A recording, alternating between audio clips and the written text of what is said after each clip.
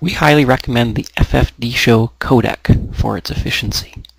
Here we're configuring the codec ffdshow to play MP4 videos and ErgVid videos by finding the video decoder configuration menu.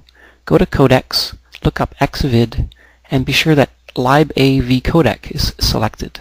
You could also select your own ErgVid codec here. For MP4 version 2, libav codec is highly recommended.